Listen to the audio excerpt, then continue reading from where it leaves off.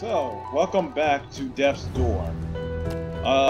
Unfortunately, so I beat the game, but unfortunately, there was extra stuff for me to do, and I recorded it, but I wound up deleting the video by mistake. So you kind of miss there's not any information. So in the game, it made you collect these talismans that open this up. And you get these weird shiny thing items that don't do anything, but because you're a crow, and crows are known for... Man, I gotta turn this down. Crows are known for taking, you know, shiny things and burying them for later, like dogs, I think.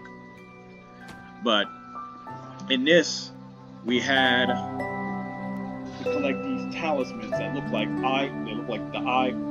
eyeball from a certain game. So in the cemetery, you were supposed to align these red ghosts with these statues of doormen. Then we were finding pieces of the eyes by finding an owl somewhere, and then Tom, the chef, was actually an octopus. You could, there was actually no, I think I showed up. Actually, I won't. There was a bell tower in the Lost Cemetery, and if you struck the bell, it would turn all the arenas nighttime. And that nighttime, switching it to nighttime allowed you to revisit the areas and find extra secrets. So you went to the stranded sailor. Tom was no longer standing up with his octopus on his back, but he was lying near dead, and the octopus was in a fishbowl. You spoke to the octopus would occupy your back, and you would take him to wherever you wanted to, but the drawback from that was you couldn't use any of the doors to get to quick travel. You had to travel by foot. And if you went to the sunken ruins, he would pray to the moon and reveal the octopus god that gave you the eye talisman.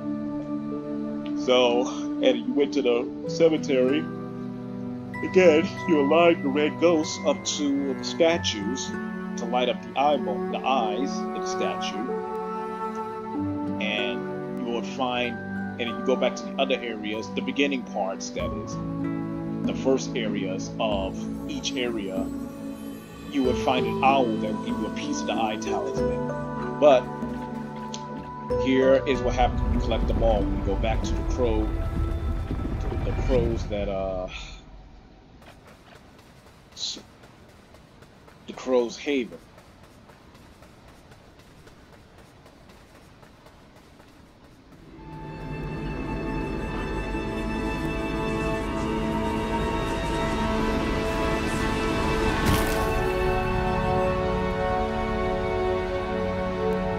Oh my God.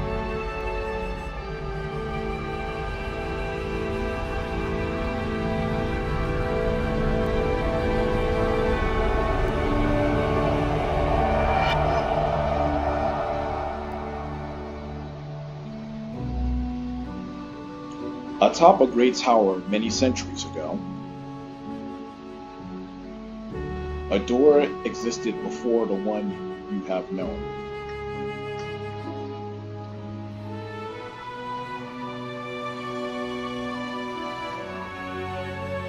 The first door was opened by a human seeking the power of gods. Their action would come at the cost of their soul.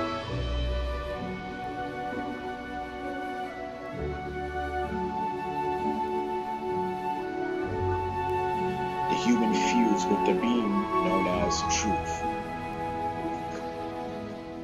They gained the knowledge of all things across all time. They escaped and returned to the living world, but their soul was lost to the aether.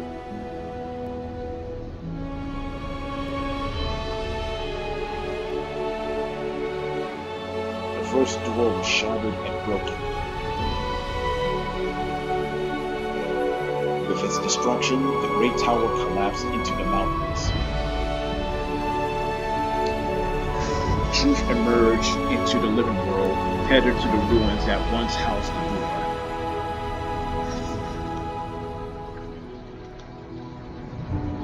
An opportunity was seized by the Lord of Doors, who retrieved the essence of the first door. They would reconstruct the door in a new location and trap death beyond it. This would result in the world stagnating for many centuries.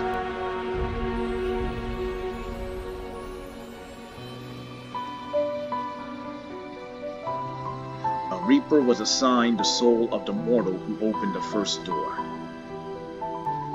An impossible task, as this soul was already lost to the aether. Without this knowledge, the Reaper would be lost searching for many centuries.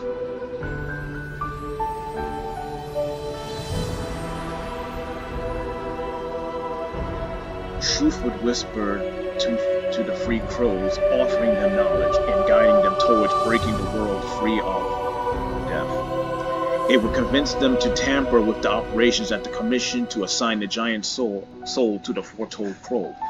This would set the four-toed crow off to their journey.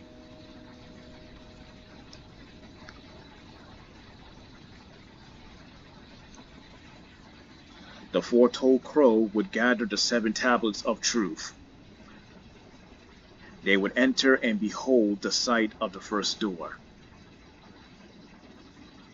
and carry the power of truth out of its prison.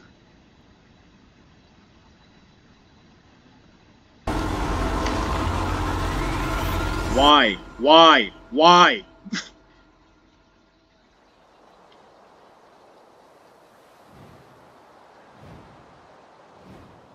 What was that about? So, if anyone lost in context, the first person that opened the door of truth is the character from Titan Souls.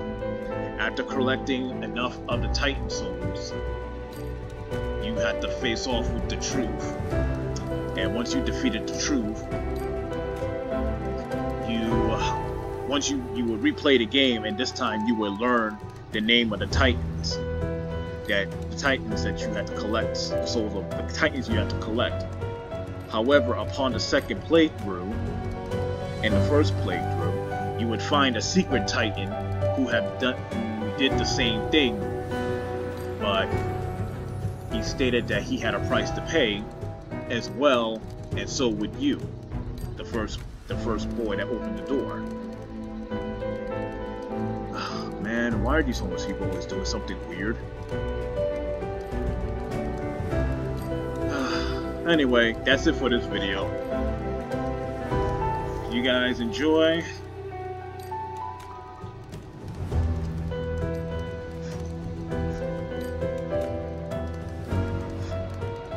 I hope you guys enjoyed this gameplay, and I'll see you guys in the next one.